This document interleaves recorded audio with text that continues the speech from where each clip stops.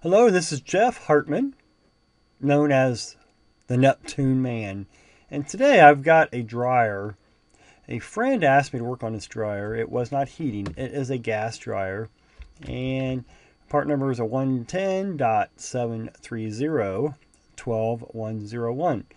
And the nice thing that made it a little bit easier to work on is you got this kick panel down here. You can actually take that kick panel off, and then it will give you access to the gas valve assembly, and you can see what it's doing by just removing this panel. And when you work on appliances, you want to make sure you're safe, and you want to pull the power to do your initial assessment, and sometimes you might have to repower the machine up again to take some voltage readings or something. And so I do want you to be safe while you're working on the appliances. And if you are concerned about doing that, then you may want to call an expert in. That's fine. Once you get it apart, you might think that, oh, I think I can fix this part that's broke. So be safe, and there will be some sharp edges inside. They have the sheet metal edges will be sharp in most cases inside, because the manufacturers don't have to worry about those, because normally whatever's exposed to the consumer is what they normally worry about in most cases. So let's go on to the next picture, and I'll show this panel removed in the right corner. And right here is the gas valve assembly. And I went over to their house and I looked at it, and we started the machine up, and this igniter started glowing. That's right here. It got 2 wires and a ceramic base. It glowed red. And then the gas kicked on and the flame came out. Looks good. However, I waited till it cycled a few times where, it reaches temperature, the thermostat says, oh, shut off, and then it's called to come back on again. Well, the igniter would come on, and I'd get a little faint click. And then, I brought an igniter with me just in case, because those are the common things that fail, igniter. And now we know that the next option was this coil here. And I didn't really consider the thermal fuse because the igniter worked. And typically when the thermal fuse blows or opens up because of heat, and so you don't have a fire, the igniter won't work after that. They lock that out when the fuse blows. So that's a protection, safety feature. So my next option was to replace these coils. That's the next thing to go. You got the igniter, you got the thermal fuse, and then you got the coils. Now, luckily, I could get a short, stubby screwdriver in here. It's a little Phillips stubby screwdriver. And reach in there and unscrew those 2 screws and take that bracket off. And we'll go to the next picture. And here I've got the bracket removed. And I removed the connectors. Now, one thing you want to be aware of is when you take off this front coil had the 3 terminals on it. Well, there's a metal sleeve. And that metal sleeve has to stay on this post that had it, or it will affect the gas valve's operation. So sometimes when you pull that front coil off, the sleeve may come up with it and be stuck inside the coil. And you want to pull it out or push it out either way, and then put it back on your post right here. Otherwise, this sleeve does not come with the coil kit. And if you lose that sleeve, I'm not sure if you have to buy another gas valve. I didn't want to lose it, so I was really careful with that metal sleeve. Okay, here's another picture of the 2 coils. So you got your 3 terminals here, and you got your 2 terminals here. And I did check this with an ohm meter. This is pin 1, pin 2, and pin 3. And then I looked at these 2 of the original coils and then the failed coils, and I did see a difference. So that kind of verified that it was the coils that are bad. Now you'll notice there's holes on this bracket, and there's dimples on these coils. So theoretically, you can't put the coils in backwards because they're keyed with these dimples. And so this one here will go in this one because the terminals go away from this bracket. So when you put it back in, you can't really mix these up without breaking something. You have to break the dimples off or something.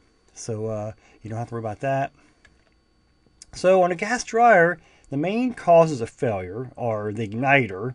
Now, I was pretty lucky on this unit because I could remove that kick panel. But on some units, you got to take it all apart to get to the igniter, and then you could unplug the igniter and then ohm it. And if you get a high resistance, that means it's open, and you should get a low, I think I was getting about 3 to 5 ohms on that one. So, because I went ahead and ohmed it out to see what it showed. But if you can't watch it glow, you're going to have to ohm it out. And that doesn't mean that if your thermal fuse could be bad, you want to ohm that out as well while you have it apart. And if your thermal fuse is bad, you want to check for lint buildup inside that cover on the front. There's a cover, and I think on that particular model, that's where the lint screen is. So when you're pulling that lint screen in and out, lint can be falling down into the bottom of that pocket there, and it can actually clog that up over time. And then that thermal fuse is doing what it's supposed to do. It's supposed to prevent the dryer from overheating. And then also on the back side, you got your discharge hose. It goes outside for venting. That has to be free and clear too. If you have buildup in there over the years, you might want to get the, they have some dryer brushes where you run through there and clean out the lint buildup. And when you go outside, you should feel a good airflow with that dryer running. And if you don't, if it's a weak airflow, then that could be your problem. Is you're not moving enough air through that dryer, which makes the gas furnace part of it or the electric element get too hot. Next, we talked about the thermal fuse. Ohm it out. It should be close to 0 ohms. And if it is blown, you want to find out why. I have had some cases where the thermal fuse failed, but I replaced it and the machine worked from there on out. So sometimes I think the thermal fuses, just from cycling, they can open up just 10, 12, 15 years. So you want to make sure that I did check for lint buildup and stuff, and I was pretty confident that the new fuse wasn't going to blow. But you never know till you try it. Sometimes you just have to replace the fuse and try it, see what happens, and keep an eye on it. Then third was the coils for the gas valve. 279834 is the number. And it's a common kit. It's used on a lot of the Whirlpool stuff, and you can ohm them out. And on the ones I had, the new one, the one that had the 2 terminals, I got 1.45K, and I think I got 1.2 on the old coil, so it's close. And then the 3 terminal coil, I got I think 1 and 2 was open, and of course these were different too. So the coil was definitely bad, and that was the problem. And typically, if you see your machine light up, shut off, and fails to light up after that, it's like it worked every time on the first cycle. I'm not sure why. It might be somehow those coils are wired up. I'm not sure. But if you get that symptom where it lights, but then don't light reliably after that, then it's probably those coils. And they're about 20 bucks, and not too bad. So again, you want to be safe working on your machines. Unplug them, and then you may have to plug them back in to do some electrical checks and visually check the igniter, make sure it's working. And for parts, you can just go to washerbearings.com/parts. That'll take you to a nice website. You can enter in your model number, or you can call the 1-800-369-0999. Now, what I'm finding with a lot of the Kenmore products is they got that 110 number, and when you put that in the search box on the website, it won't recognize it because there's so many different models based off this number. So in that case, you'd want to call the 800 number, and then you just give them your model number, and then they can look that up because that's a parts line only, and they have operators who are experts in looking up parts.